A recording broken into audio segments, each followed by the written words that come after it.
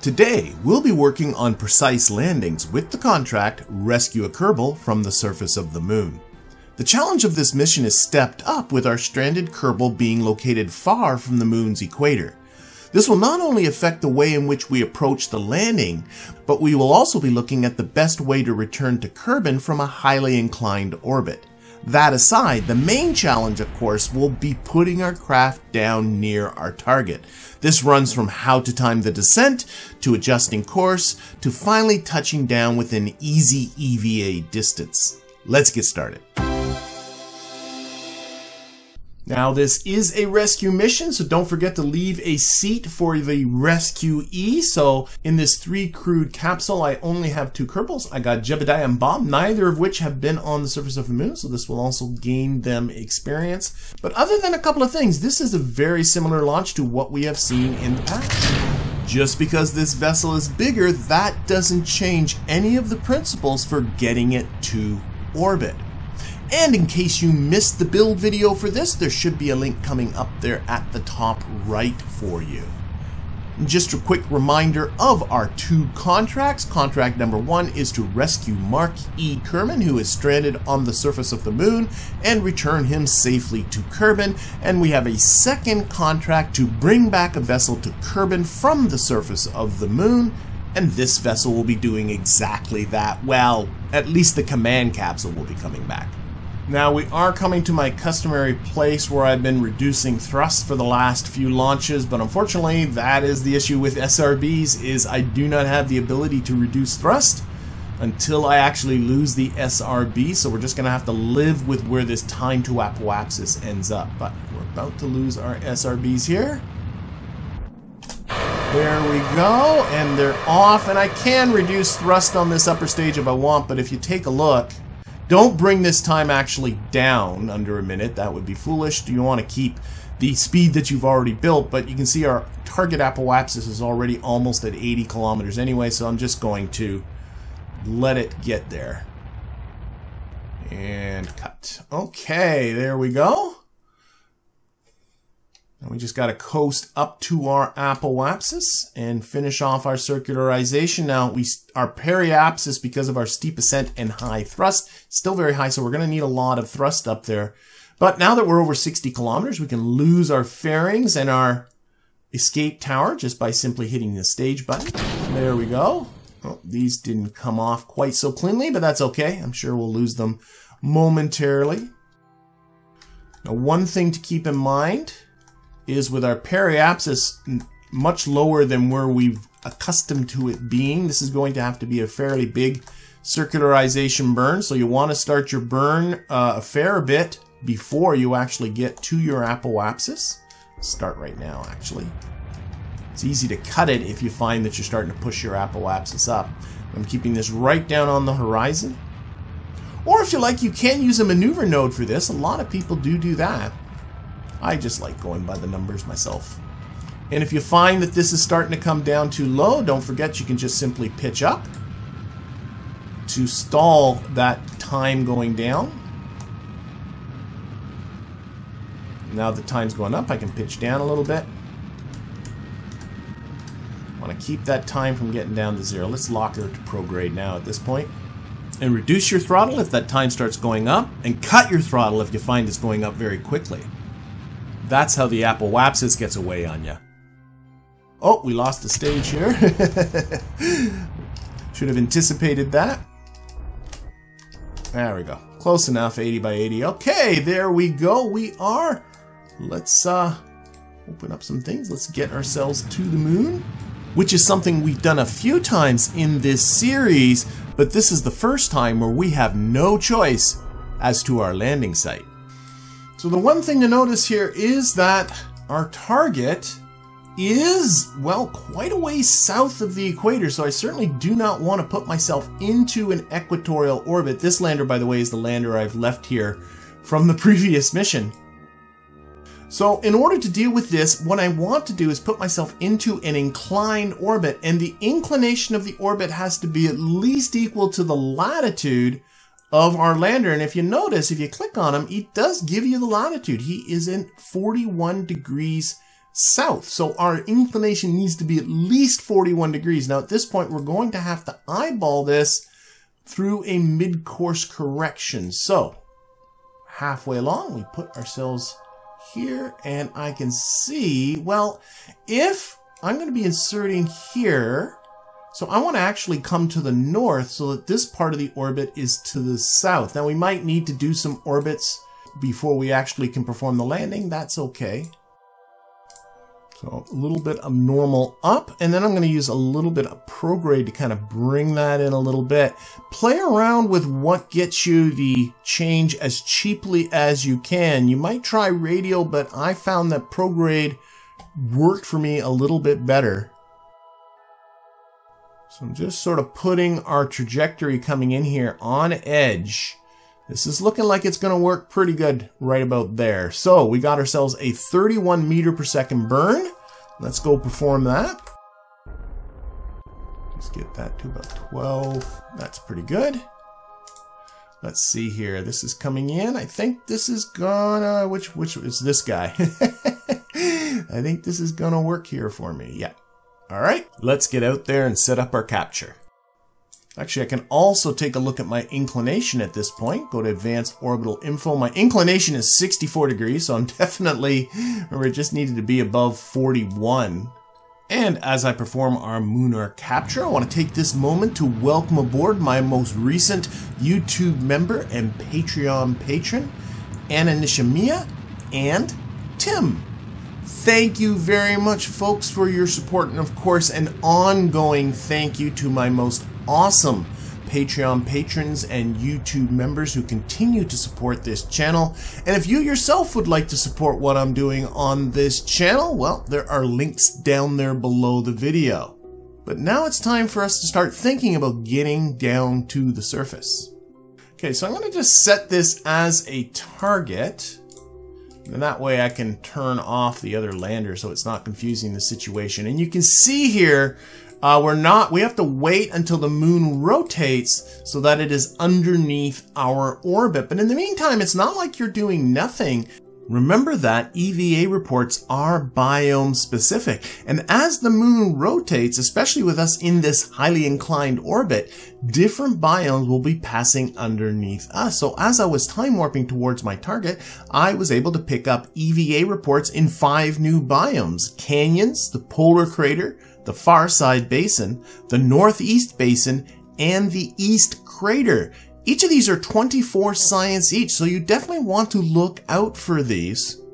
Unfortunately, in my time warping, I can see that my target, my landing's either going to be at sunset or sunrise on the moon. Either way, it's looking like it's going to be pretty dark. So as you close in here, sort of note how quickly the moon is rotating and how quickly our target is approaching. Because we're going to need to stop a little bit before. So with each orbit, it moves a certain amount of distance. Right? So I think I'm going to need to go, well, actually, I'm thinking I'm going to be going on this one here. So just like before, I'm going to stop about a quarter of an orbit ahead of where my landing site is. So we're going to stop about here, put it onto the retrograde vector, give a little bit of thrust, not much. Get us going kind of in the right direction. And again, watch the terrain.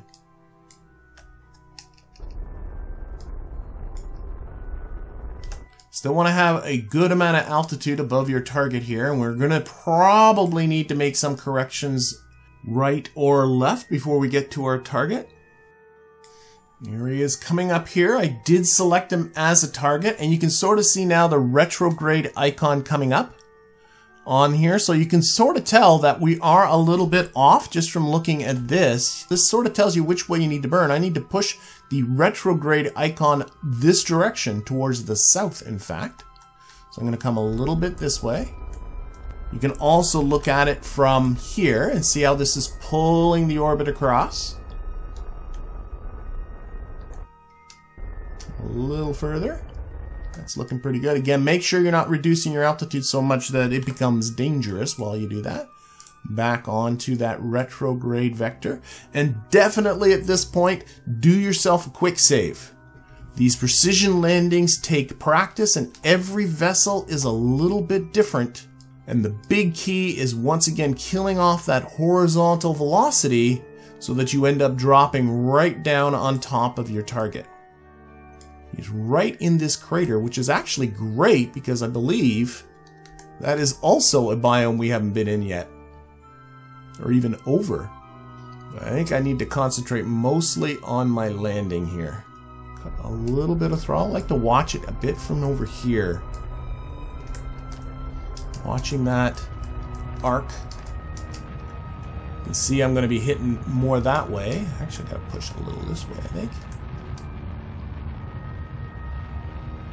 It's looking pretty good. It looks very hilly in around him. Do not be afraid. You don't have to land right on top of him, or the Kerbals can EVA a respectable distance. Starting to kill throttle. I'm pushing it a little bit more so that these two are lining up. A little bit more throttle. Watching that retrograde icon. I want it to stay above this. If you start bringing it below, that means you're going to fall short for sure. Because this will start to fall on its own anyway. Keep an eye on your altitude. If you need to, pitch up a little bit so that you don't fall down too quickly. In fact, I think I did kill a little bit too much horizontal velocity, so we're just going to throttle up a little bit, push this back towards here. Again, we got lots of fuel. Don't forget, we're going to be ditching.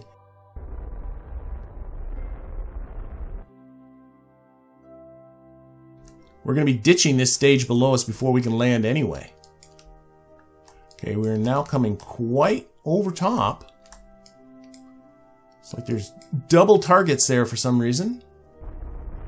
Game's deciding it's being a little bit funny on us. Okay, we're going to pitch up. And you can do this sort of with that target icon. This is using a fair amount of fuel, but don't worry about that. See how that retrograde does fall on its own. So we're going to point straight up, push it back that way. There we go. Because we have a ton of fuel that we're actually going to be throwing away fuel anyway, there's no reason to push this a little more this way.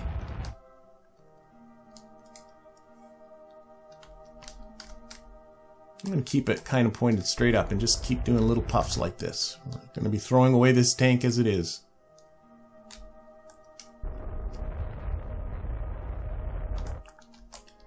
In fact, I'm even going to point a little bit this way, kill off too much horizontal velocity.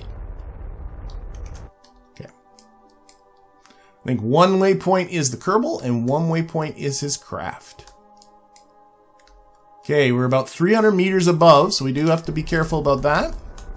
Yeah, this is most certainly not the most efficient landing I have ever done. I killed off my velocity too quickly.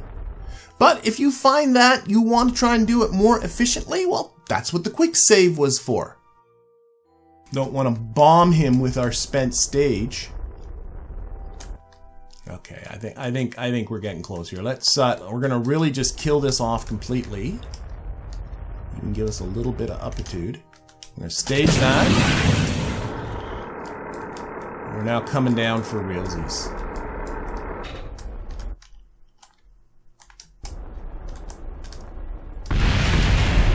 Explosions are always... Oh! Coming down a little hard there, but that's okay. I was distracted by the explosion. But we are here sitting in the dark, but we can go now meet our Kerbal. Who is, oh, that's his debris. Mark E is, well, another scientist. What the heck is that about? Actually, while we got our scientist out here, we can take a surface sample for 120 science in the moon's southwest crater. And then we'll take an EVA report for 32 science. Now, this is a report from the moon's southwest crater. So let's get those EVA reports in. I need to also get an EVA report flying over this crater, and I can do that from the vessel, but Kerbals can fly. Jumping up, EVA report, and that is now spaced just above the moon's crater. There we go. And actually, while we're at it, We'll plant ourselves a flag. Now, planting a flag is experience for the Kerbal, but you don't have to get all your Kerbals to plant flags. Everybody involved with this mission gets the experience by just one flag being planted. So even though Jebediah and Bob aren't coming out of the capsule, they will get this experience as well. And we'll also make sure to collect all of the science that we do have packed on this vessel and stow that all away. Alright, and with all our science now stored, it is time for us to get ourselves back to Kerbin. And last time we launched from somewhere that was pretty close to the equator. This time we're launching from something with a fairly low latitude. So you might be wondering, well, do you do anything different? The answer is no. It is impossible to put yourself into an equatorial orbit from any latitude other than 0. That's why the KSC is so conveniently placed on the equator for us back on Kerbin. And in fact, the inclination of the orbit that you can insert yourself into cannot be lower than your current latitude. And that's what happens when you go due east. So we're going to do really much the same thing. We're just going to take off and pitch over and head due east. So throttle up. Due east we go. That turns out to be this way. Get the gear up. Get those lovely twitch engines going. And just as before, we pitch towards the horizon as quickly as is safe. Cut our throttle when our apoapsis reaches 12 kilometers. And then circularize up there. Here we go, 12 by 12. However, we are in an inclined orbit. So this sets up a new issue. How do you get yourself back to Kerbin from this? Well, we have a ton of fuel, 596 meters per second. We only need about 280 to get back in an ideal situation. This is a little less than ideal, but you can still force the issue by just simply adding a maneuver. You know, on the prograde side of the moon's orbit around Kerbin, give that self some prograde. Fiddle around with the timing. Again, trying to get that periapsis down to about 35 kilometers works the best. There we go. That's going to work for us just fine. 342 meters per second instead of our customary 280. And that's because of the orbit. There's a definite inefficiency with the fact that we're not just going out in this retrograde direction relative to the moon's orbit. We also have quite a lot of, because we're down here, of northitude. It would have been better if this maneuver was near where our orbit crosses the moon's equator. Unfortunately, right now, that's not the situation. But as the moon goes around in its orbit, we will get to a point where this part of this orbit will match with the prograde side of the moon. All we have to do is wait that number of orbits. You can even estimate how long you probably have to wait. I'm going to guess that this is maybe a little bit more than a quarter of an orbit along. Let's just call it a quarter just for fun. The moon takes 6 days to go around in its sun, so we have to wait a quarter of that. It's actually a little more than that. Let's pop ahead our burn so it is about 2 days in the future by simply popping ahead orbits. Let's see where that gets us. There we go. It's about 1 day, 5 hours into the future. And now what I'm going to do is simply play around with the timing. Put the timing up, because I can guarantee you this is all in the wrong spot right now. And we're going to move this, trying to get our periapsis as low as it can go. And notice that I can get my periapsis right into Kerbin out here. Now, if you notice, our apoapsis is out here because we're waiting. This burn isn't going to occur until we're in this vicinity over this way. But now I can start to dramatically reduce the amount of the burn here. I can start bringing some off. You haven't even tweaked this down perfect like yet. There is my 35 kilometer periapsis with Kerbin, now for only 288 meters per second rather than what we had before. So, and I'm probably still not on the ideal orbit. I just guesstimated this 1 day, 5 hours, but we're already 6.5 days into this mission. So what's another, couple of days for these folks? So we're going to ride around again for a little while until we get to this burn. And you can decide yourself whether that is worth it or not, but you may find yourself in a situation where your fuel stores aren't quite as robust as what we have right now. And while these folks complete their burn, why don't I go over the main takeaways from this episode. The first new idea was dealing with the southern latitude of our landing site, forcing us to insert ourselves into an orbit with an inclination at least as high as the target's latitude. We then looked at how to make a precise landing. This included using the Navball to line up and keep that retrograde vector between the target icon and the horizon. Realize you are likely to use a little more fuel with this maneuver, and don't forget to give yourself permission to quick save and practice your descent. We then finish off by looking at how to return to Kerbal from an inclined orbit about the moon. Although you can always force the return, it will usually be cheaper to wait until the orbit is in a more favorable orientation with Kerbal. And with that, I'm going to be drawing this episode to a close. I hope you found it useful and that I'll be seeing you again next time.